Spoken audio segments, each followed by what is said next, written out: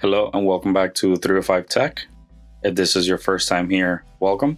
If this is not your first time here, welcome back.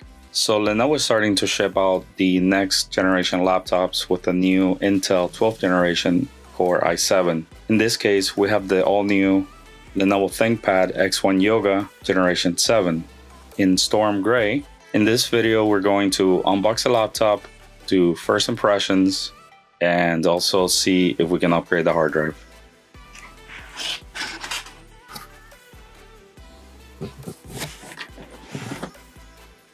So the very first thing that I can notice is that Lenovo, at least on this model, they have completely changed the presentation. This is a lovely, it looks like cardboard or recycled cardboard molding of some sort, but I think it looks great. And as you can see there, it says recycled.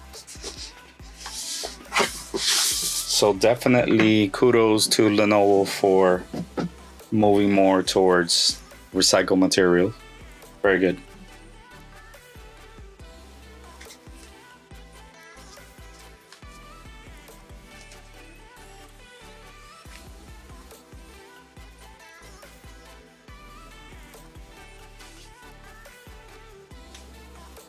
On the left side, we see two Thunderbolt ports. This is also the primary charging port. A USB Type A. I believe this is a USB 3.2, 5 gigabit per second rate. A full-size HDMI port. And on the left side, we start with a Kensington security lock port. Another USB Type A. I believe this is another 5 gigabit per second USB Type A port. A headphone jack, and also a stylus, which as you can see has some type of contact there. I believe this is probably to charge a stylus, and it has two buttons.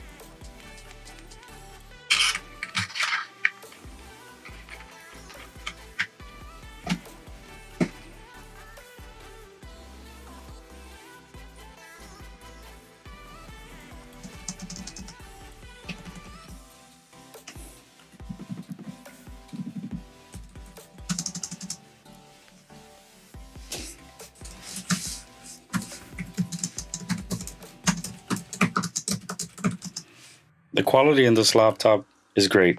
The keyboard is a bit shorter than the previous Lenovo keyboards. However, they feel really good, and I will put them on par with... actually, I think I like these a bit more than the new MacBook Air keyboard.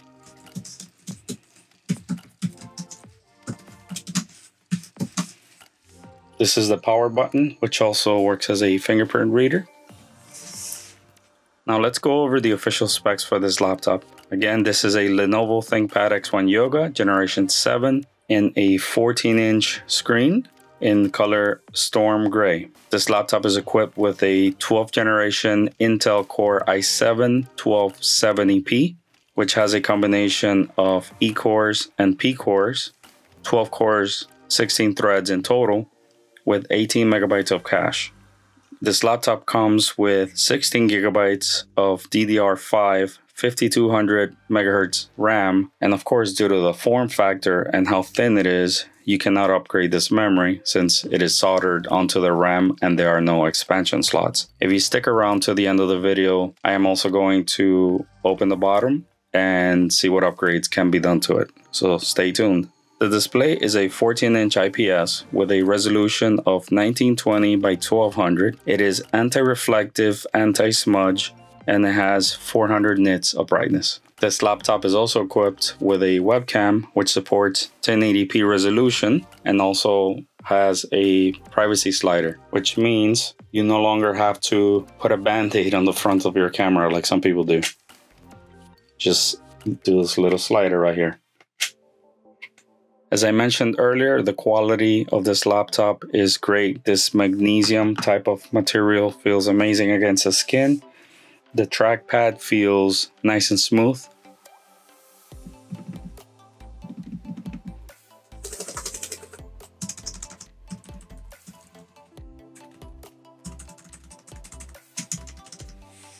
Let's let's take a look at the charger that it comes with. So the charger is the all too familiar 65 watt USB-C that a lot of Lenovo's come with. And this is great because you can use a universal docking station, and through a single port, you could essentially power your entire desk. So let's go ahead and remove the bottom lid. As always, I am using my handy iFixit toolkit. This is a great investment. If you don't have one of these, I strongly recommend you getting one. It might save your life one day.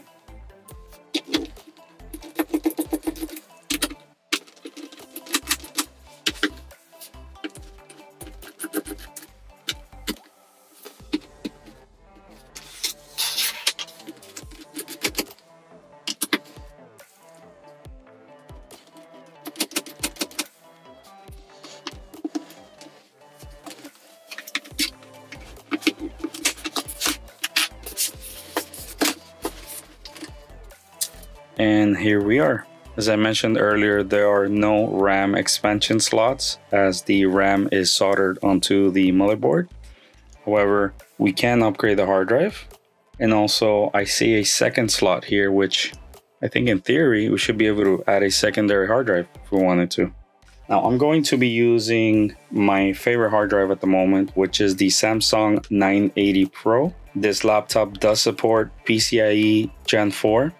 And as you can see, this drive can do up to 7,000 megabytes or 7 gigabytes per second throughput, which is, again, pretty much as fast as you can get today. This is a 2 terabyte drive. And as I've mentioned in some of my previous videos, it's much cheaper to buy the laptop and then do this upgrade on your own. So let's go ahead and get this drive installed.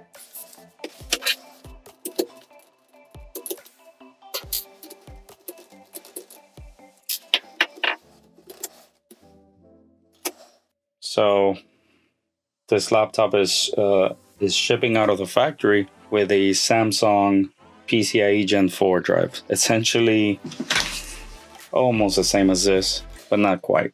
Let's go ahead and install our new drive.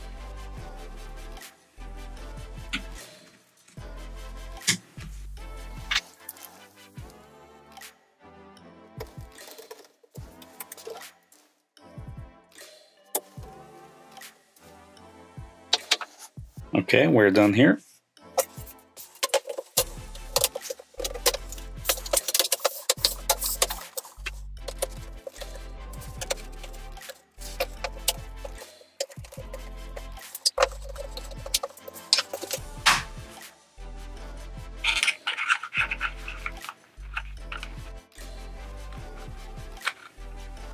Okay, now the very last step is we have to reinstall the operating system. This laptop ships from Lenovo with Windows 11 Pro. I am not yet using Windows 11 Pro. I am not interested in using Windows 11 Pro at the moment. So I'm just going to be installing Windows 10 Pro. Now, if you are interested in using Windows 11 Pro or Windows 11, all you would need to do is clone the data from this hard drive onto the hard drive and the motherboard. And the software that I normally use to clone data is Acronis. I've been using it for years, and you create a bootable USB drive and boot straight from it. All right, guys, this concludes this video. If you stayed with me all the way through, thank you so much. I appreciate the support. I appreciate all the new subscribers. If you have any questions or comments, please leave them down below. I do read all your comments and try to reply as much as possible. If you're not a subscriber, please consider subscribing to my channel. And also, very important, please click the like button. It does help me with the YouTube algorithm. If you are interested in doing a similar setup with a Samsung drive or any of my tools, please see my affiliate links in the description below. This is Will from 305 Tech. Thank you so much for watching. I'll see you next time.